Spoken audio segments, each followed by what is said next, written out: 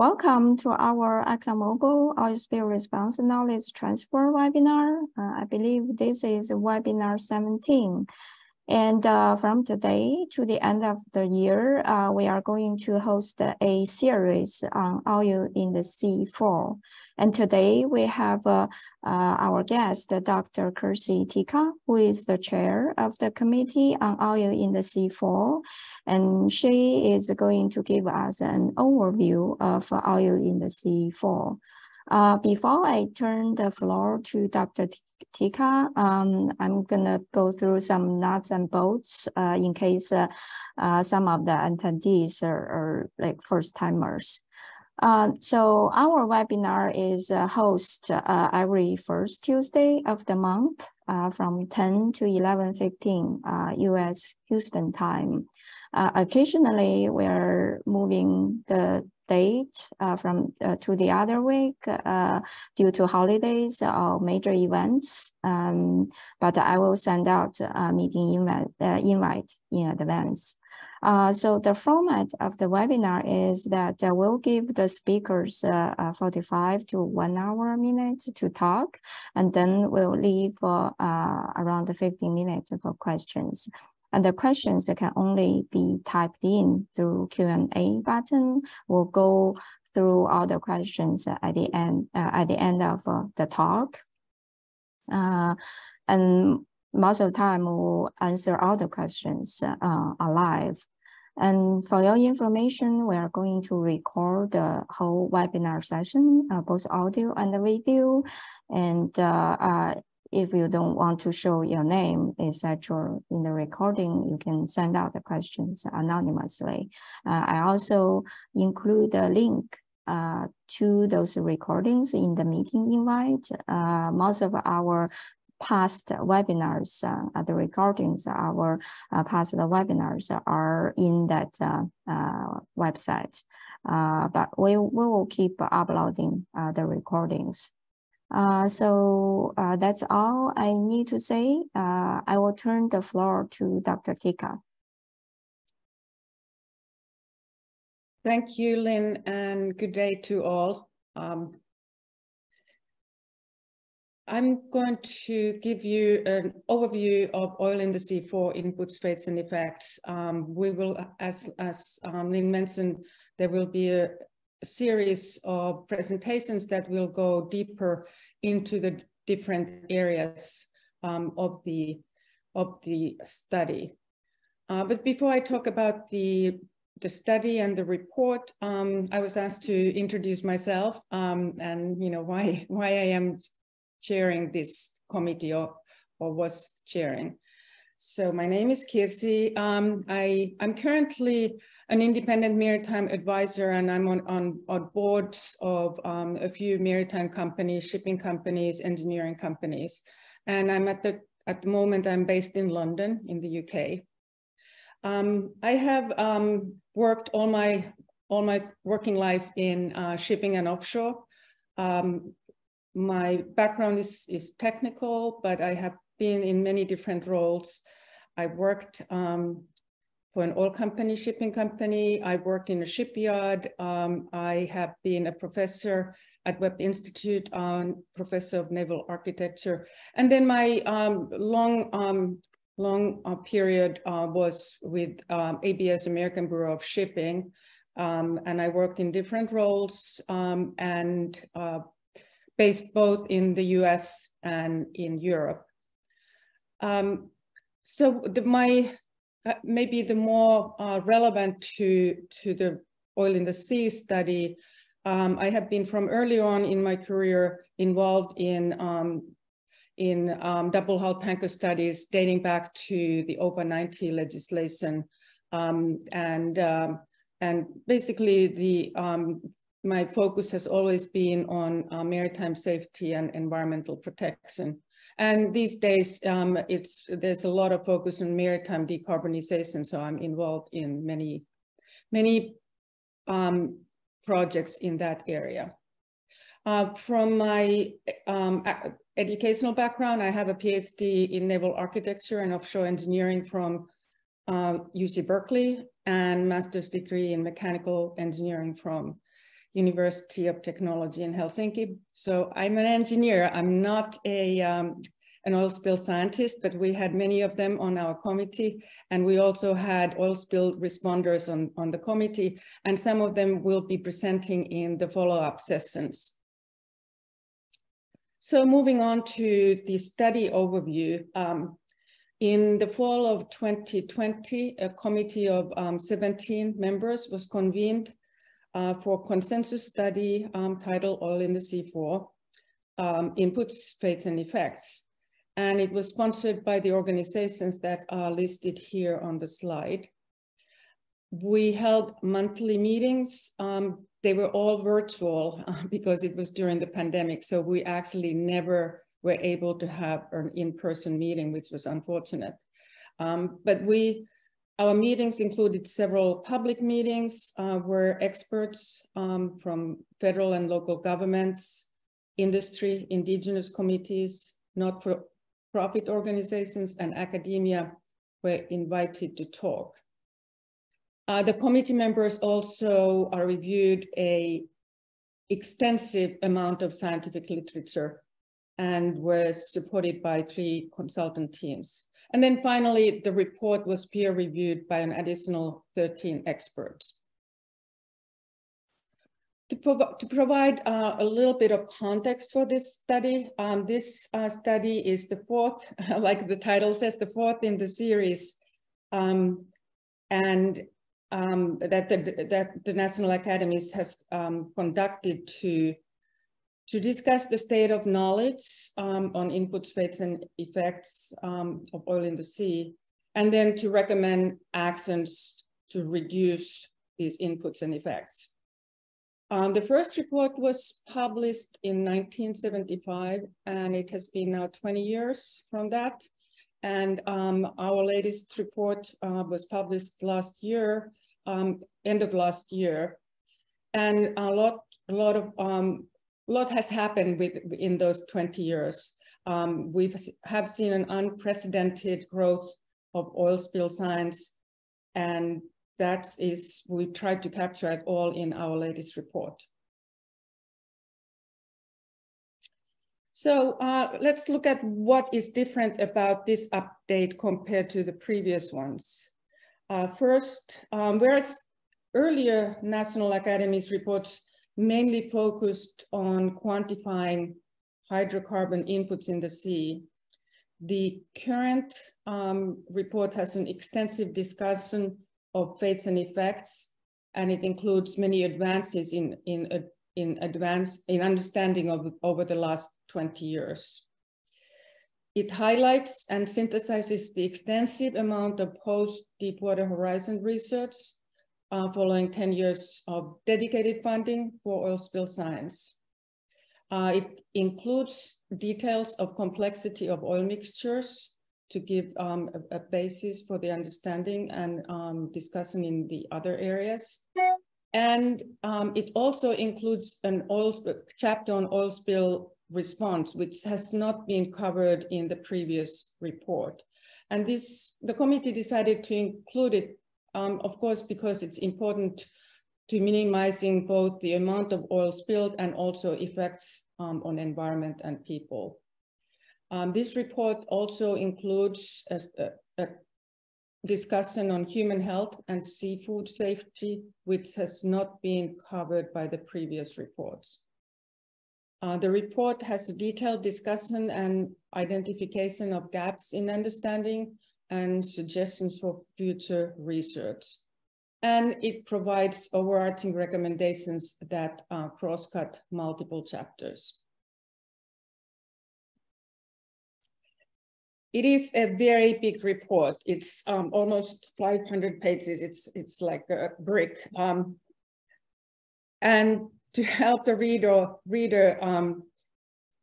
we prepared a summary, and each chapter includes conclusions at the end to help a reader to get a quick overview. It provides a comprehensive list of references and textbook style explanations of the current definitions and state of knowledge of oil spill science, chemistry, fate, effects, and response, with a detailed table of contents to guide the reader.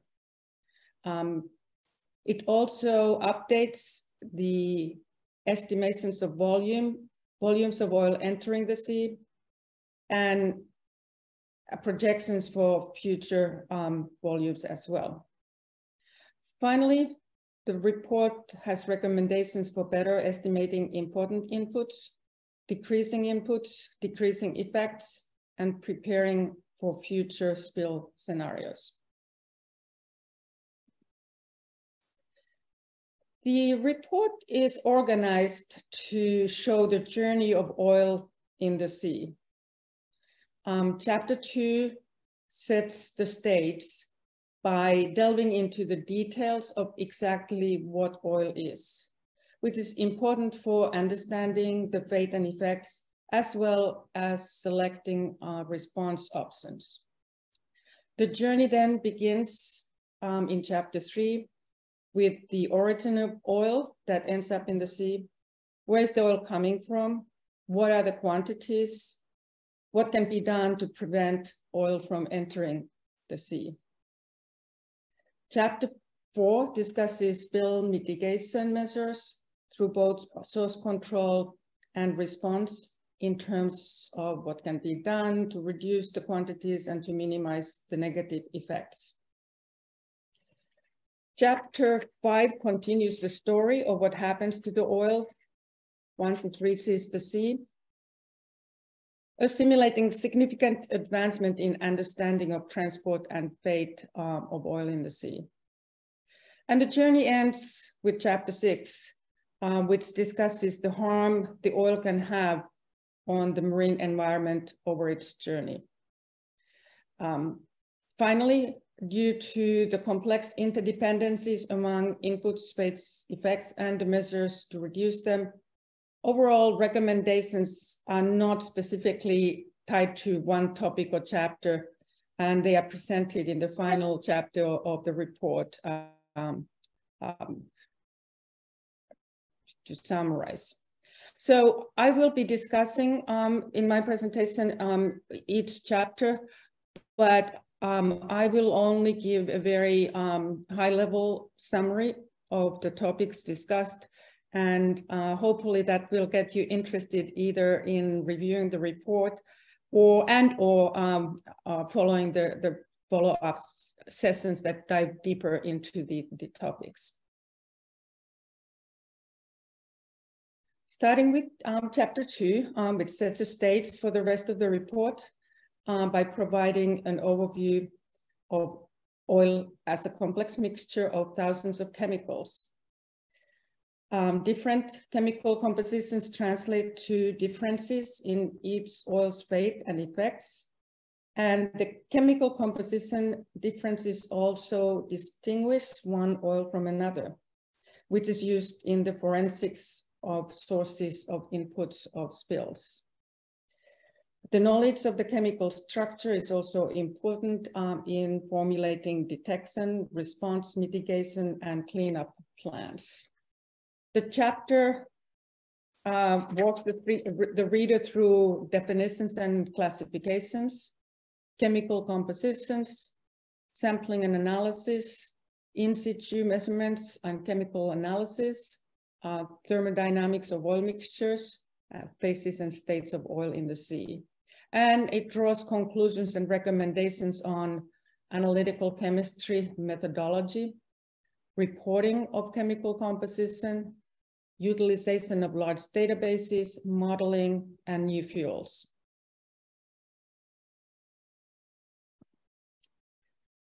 As illustrated in this figure, chapter 3 discusses inputs and provides estimates as much as possible from natural oil and gas seeps, land-based runoff, and atmospheric deposition, operational discharges from extraction of hydrocarbons, marine transportation, recreational vessels, and aircraft fuel jettison.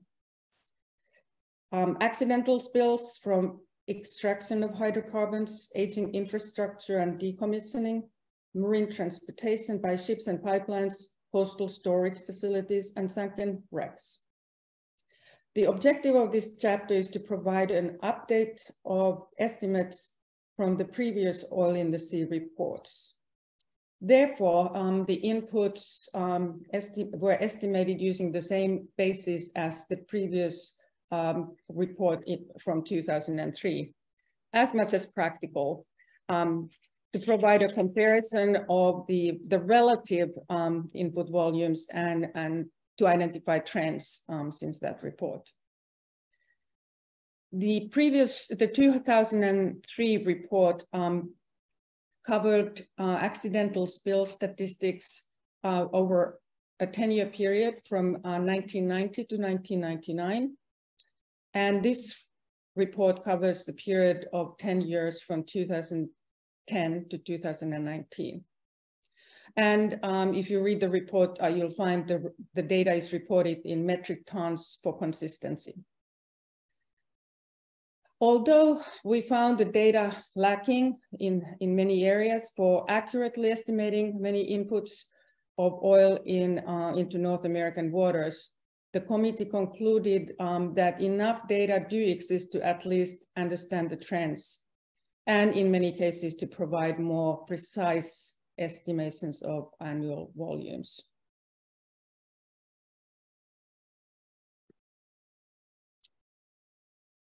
The findings were summarized to directly compare with oil in the C3. The volumes that are shown on this slide are annualized figures, not the totals for the periods shown.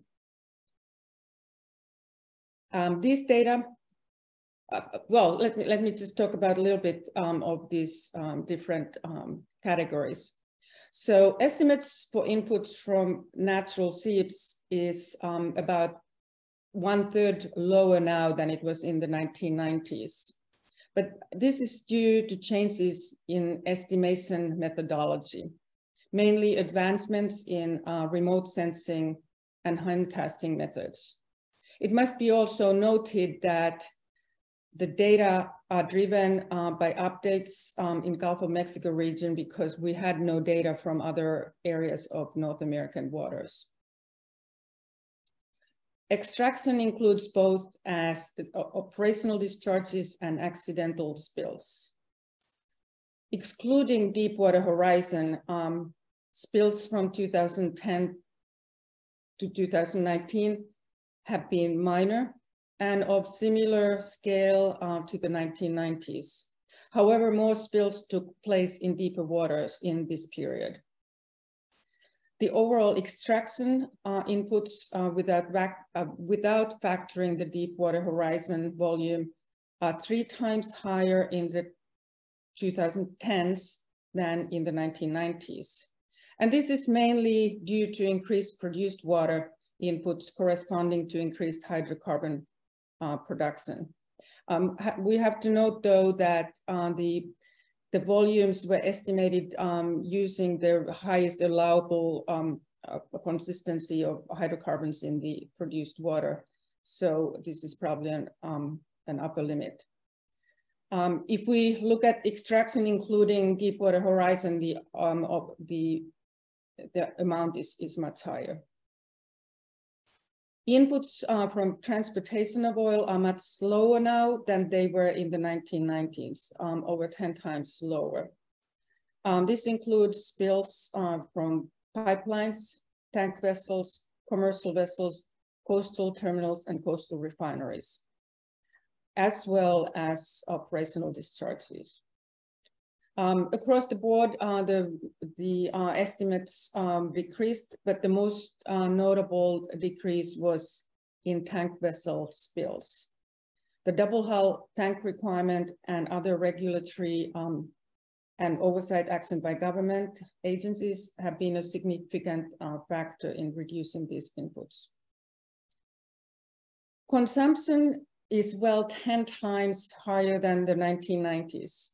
And this is reflective of population and vehicle usage growth. Again, we need to note that data does not exist to estimate land-based runoff at any certainty. However, for comparison, we use the same approach as oil in the sea 3. The best estimate of land-based petroleum hydrocarbon to the sea came to be 1.2 million tons per year for North America and 4 million tons per year globally.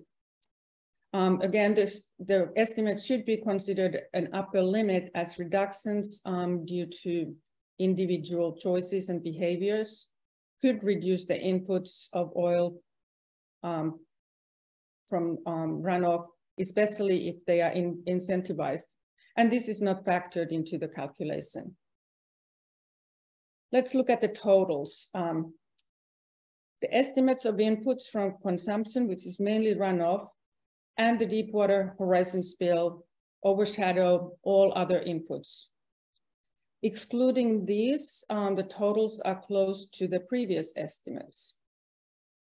The consumption estimates have a high level of uncertainty, and the Deepwater Horizon event is a statistical outlier. Neither input can be ignored, but they highlight the significance of accurate data and the impact of low frequency, high volume events. The report does include recommendations for better qualifying SEEPs, quantifying SEEPs, land-based sources, atmospheric deposition, produced water, and discharge compliance from marine vessels.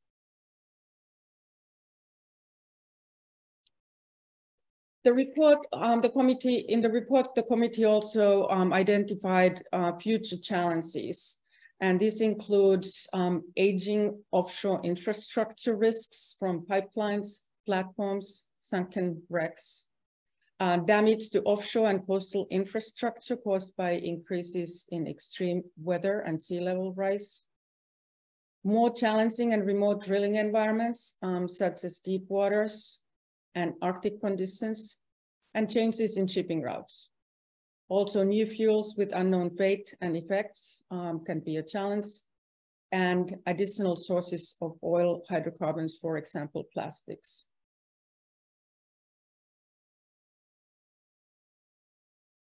As I mentioned earlier, the committee chose to include Chapter 4, accidental spill mitigation, as these measures can reduce both inputs and effects of oil first by control of the source of the spill, be it from a well or a vessel, to reduce the volume of oil that may enter the environment, and then the second by the response to the oil that has already entered the environment. This chapter provides an extensive overview of source control and response options and identifies areas where more research is needed to increase effectiveness and efficiency of response plans in varying environmental conditions. The committee highlighted that while some experiments could be done in laboratory or with oil surrogates, the field experiments with real oil would be more effective in testing and optimizing response techniques under realistic conditions. It also will be important to evaluate the effectiveness of existing response options on the new fuel types and modify them as needed. Many research projects only look at a very small component of oil, fate, behavior, impacts, or response options.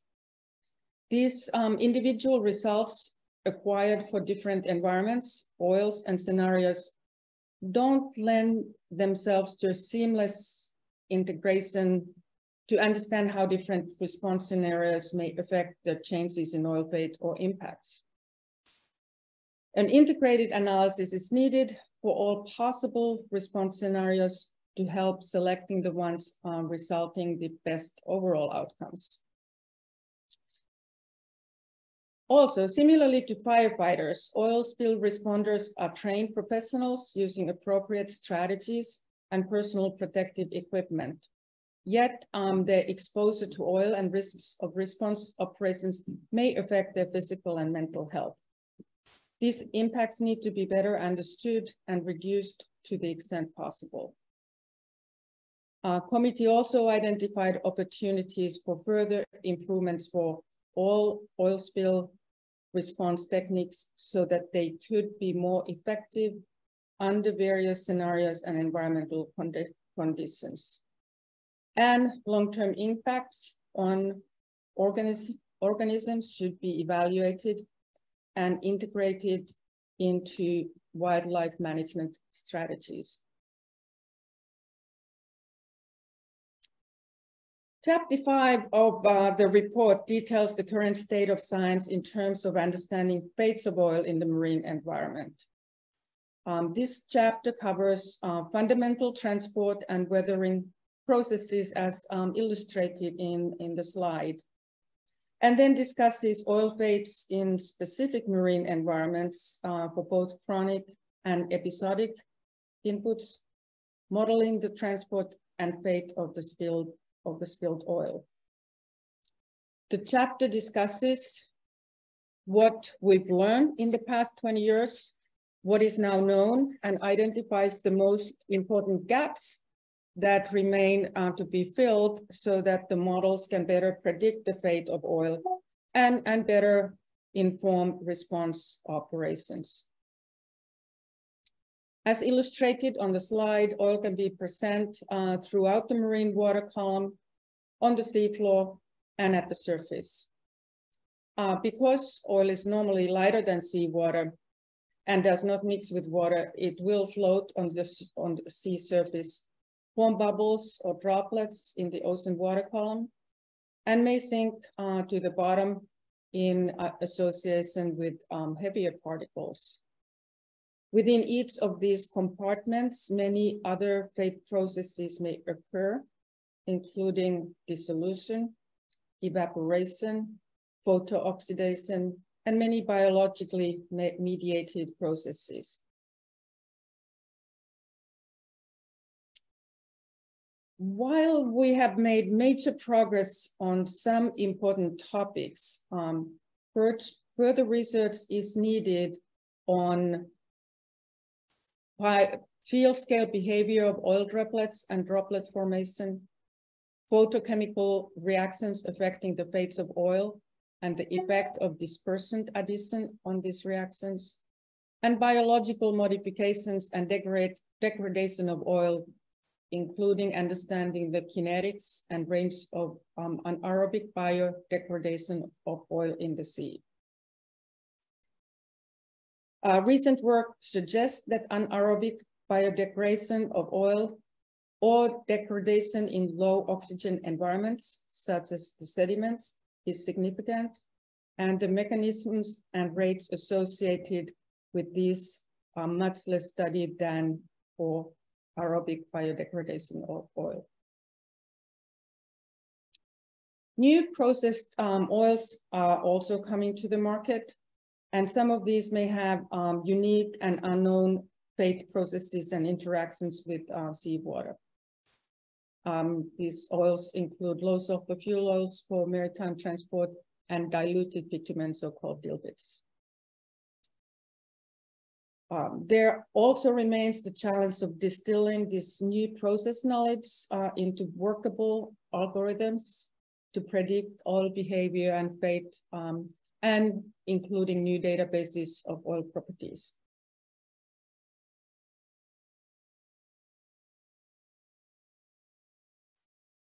Chapter 6 describes effects of oil in the marine environment. The committee organized discussion of effects based on modes of exposure: physical contact, ingestion, inhalation, and absorption.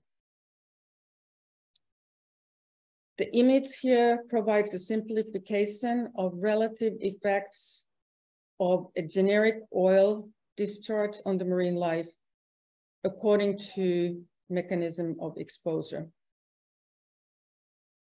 After describing modes of exposure and mechanisms of toxicity, the chapter discusses effects on populations, communities, and ecosystems, effects specific to the Arctic, effects on humans, and oil effects modeling.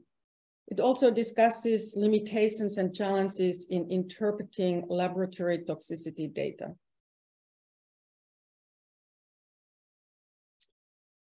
Like the other chapters, chapter 6 ends with several findings and conclusions, as well as a table of research needed to better understand, predict, and minimize the effects of oil on the marine environment.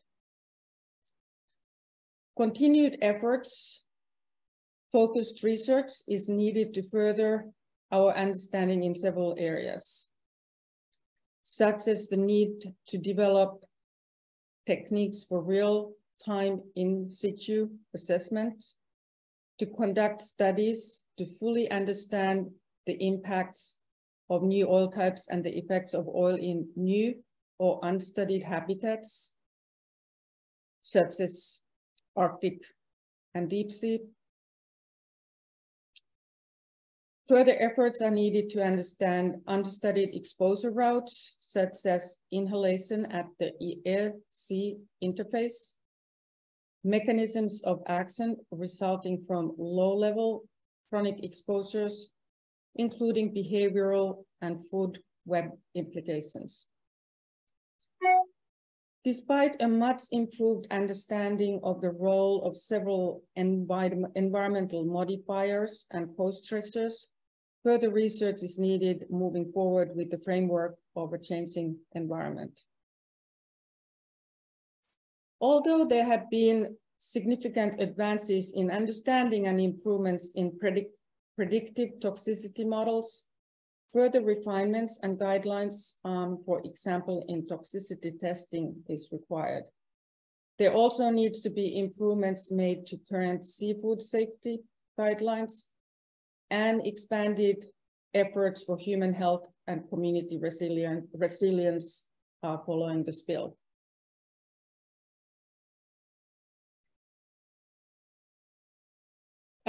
As sources, fates, effects, and response are tightly interconnected, the committee pulled out high-level needs that, if addressed, would improve understanding of fates and effects of oil in the sea, and thus inform response measures that can minimize the effects of oil on the marine environment. We gave these overarching needs the broad term common themes to advance oil spill.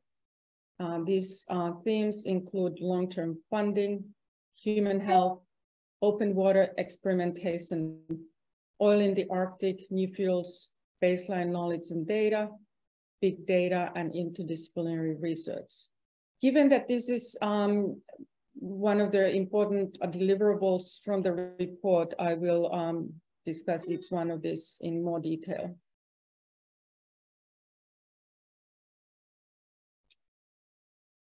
The Gulf of Mexico Research Initiative, GOMRI, a 10-year program initiated after Deepwater Horizon oil spill, resulted in an extraordinary output of both discipline-specific and multidisciplinary research by funding a mix of field, laboratory, mesocosm, and test facility science and related modeling. Advancement of oil spill science has a history of a boom and bust funding cycle, and consequently, the inability to sustain research and the scientific expertise to conduct the research. Therefore, the report includes a recommendation which is similar to one in Oil in the Sea 3, that there remains a need for long-term sustained funding focused on oil in the sea to support multidisciplinary research projects that address current knowledge gaps, including those listed as research needs throughout this report. Research is needed to address new regulatory requirements and to improve response capabilities. The application of new data and technologies to advance interdisciplinary knowledge of fates and effects of oil in the sea will require a longer funding commitment than what is currently typical. The human aspects of oil in the sea permeates each of the decisions made up in cleanup activities. And to that end, it is paramount to understand how oil, as well oil spills and their responses may affect human health and welfare. The inclusion of community-based human health assessment and mitigation measures into the incident command system response structure is needed to provide a more holistic approach regarding both human and ecosystem health. The recommendation is that the governmental agencies involved in responding to an oil spill should upgrade the priority and attention given to individual and community mental and behavioral effects and community socio-economic disruptions in the incident command system decision-making and response procedures. With regards to human health, we have identified behavioral effects of oil releases, toxicity studies and models, seafood safety, coastal community response after an incident, follow-up of epidemiological studies, and maternal and child health issues.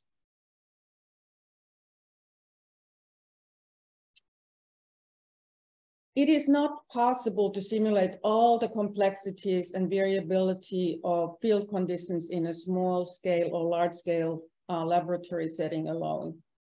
Therefore, as recommended in previous reports, controlled in situ field trials using real oils should be planned, permitted, and funded to incorporate multidisciplinary research focused on important processes as well as response techniques that do not accurately scale up from in vitro or ex situ experiments to in situ conditions. Additionally, funding and systematic mechanisms should be set in place by appropriate agencies to enable rapid deployment of qualified scientific personnel during actual oil spill event to conduct appropriate time-critical research in situ outside the natural resource damage assessment process while having a minimal or no interference with spill response activities. Marine traffic in the Arctic waters is increasing with seasonal decrease in ice cover, and increased offshore oil production is a possibility in the future. Both of these factors could lead to a higher risk of oil pollution in the Arctic. Yet oil spill science in Arctic waters and shorelines has lagged study of more temperate and more accessible marine ecosystems. Field experiments have uncovered many complex processes affecting oil in these environments. However, utilizing this information in modeling or response requires additional work. And in agreement with previous reports, there should be a concerted effort to gather information about the fate and effects of oil in the Arctic marine ecosystems, with and without ice cover, in advance of further development of this region. This would include baseline surveys, efficacy of response and mitigation options, data acquisition on natural attenuation and active remediation strategies, including biodegradation kinetics at low temperature and effects of higher organisms, populations, and ecosystems in Arctic waters and on shorelines. New requirements for low sulfur fuel oils for marine shipping came into effect in 2020s but studies on these new types of oils are extremely limited. There are only very few studies on very low sulfur fuel and ultra low sulfur fuel oil. The samples studied to date differ chemically from traditional marine fuel oils and from each other. There's insufficient research that's been conducted to determine transport and weathering behavior, biodegradability and toxicity, and different formulations under these diverse environmental conditions. Government should fund research needed to study the composition, toxicity, and behavior of new types of marine fuels. For example, low sulfur fuel oil, ultra low sulfur fuel oil, and biofuels, and petroleum products such as diluted bitumen, so that the fate and effects of these products can be understood and response operations can be planned and executed most effectively to reduce impacts.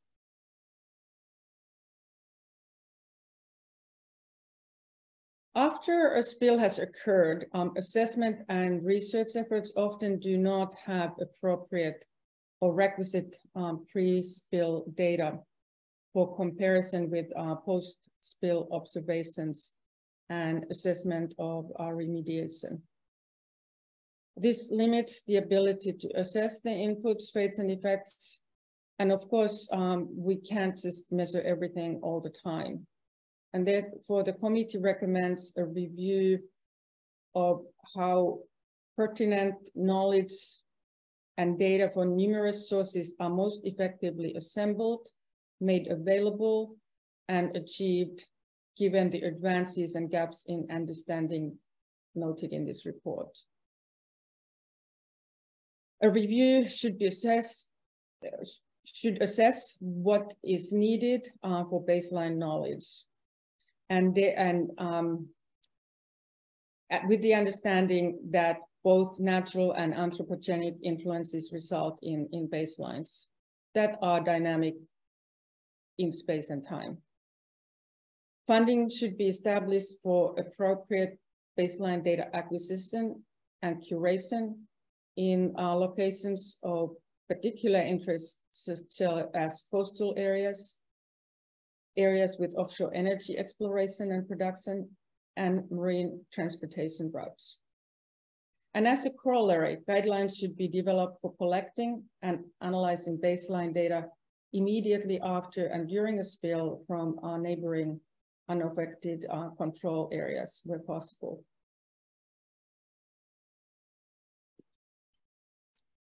And finally, interdisciplinary research. Enormous streams of data have been generated from advances in analytical techniques, particularly in petroleum and environmental chemistry and in omics. Archival and maintenance of this big data to make it universally accessible is essential for meaningful interpretation of the data and to support interdisciplinary research linking oil chemistry to the fates and effects in the environment to inform our response. A free, central, universally accessible, and curated repository should be formed for information pertinent to oil in the sea in order to better manage the enormous data sets being generated through advanced chemical analysis, omics techniques, geoscience surveys, among others, and especially field and laboratory studies to oil spills.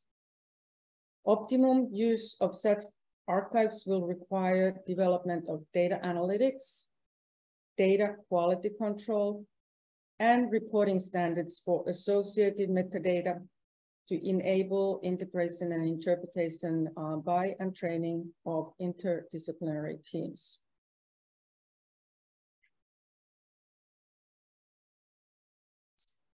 To summarize, some of the key takeaways from these studies are available data are inadequate for accurate quantification of most inputs, although sufficient data was available to identify trends.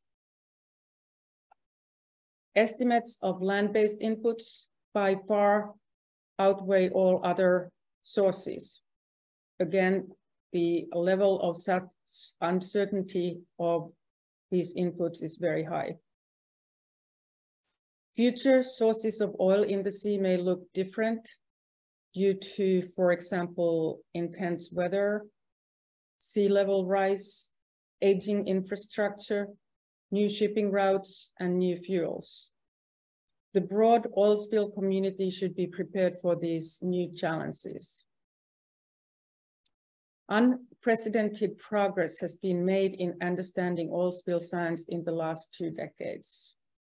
To continue growing the knowledge, sustained funding is needed so that we can progress and adapt to changing parameters in the world. Human health effects of oil includes adverse individual and community harm. Many research gaps remain in understanding fates and effects of oil in the sea that, if filled, could inform more effective and efficient response in a changing environment, changing baseline and co-stressors. That concludes my overview of the oil in the sea 4 inputs, fates, and effects, and I would be available for questions or comments or listen to your discussion. Thank you. Yeah, thank you so much, Dr. Tikka. That's great overview of the new series. And yeah, oil in the sea is always a great source of information and knowledge for me. And I think addition of response and other chapters are like really great. For oil spill responders and researchers. So I believe like many of the chapters, even by itself, probably can form a book. And I just wondering, how do you decide what depths of knowledge you put in this book for the different chapters? I guess it's difficult to choose all the studies, right? Well, basically, the way we structured the report was really the journey of the oil from inputs to the effects. And the committee basically tried to cover all the information that has been developed since the previous report. And that's why if you look at the reference list in the book, it's very extensive, over 3,000 references, because it does really cover a lot of information. So we really did not disregard any research that was available to us. Although we did scope out certain things that were not part of the task statement directly, and that were covered by other studies by National Academies, such as plastics, for example. Even though plastics are hydrocarbon products, we decided not to discuss it in our report because there was a separate study, National Academy study on that subject. The same thing on, there were some other areas that included, that were studied in other reports that we did exclude for that reason. But otherwise, it's a very comprehensive report. I'd be very surprised if any of you would read the entire report from front to back, but certainly you can review the summaries as well as read those chapters that are of most interest to you and your work life. Yeah, great. Thank you.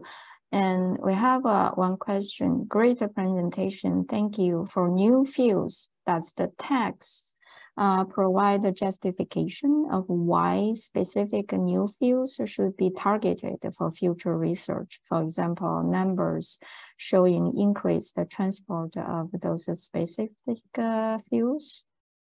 So there are different aspects to the new fuels. So one aspect is the concern about oil spills of the new low sulfur fuels. Because all ships in worldwide trade are required to burn low sulfur fuels unless they have a sulfur scrubber on board. And so basically the majority of ships carry low sulfur fuel oil. And if they do have accidents on the spill, accidents that would involve fuel spills, that would be low sulfur fuel. And because of the differences of compositions of these different fuels, it's a concern that the response activity might not be the right activity since we're not familiar with the fuels. So that's not so much, we don't have numbers, but it is basically the majority of the worldwide shipping carrying these fuels. In terms of transportation of specific fuels, no, we don't have numbers. We just know that there's an increased amount of transportation of these fuels, but we do not have specific numbers, for example, for dilbits or transportation of low sulfur fuels. But the transportation was a lesser concern for us than the fact that the fuel oil spills would involve these new types of fuels. Mm-hmm. Okay, so yeah, welcome to submit any questions from the audience.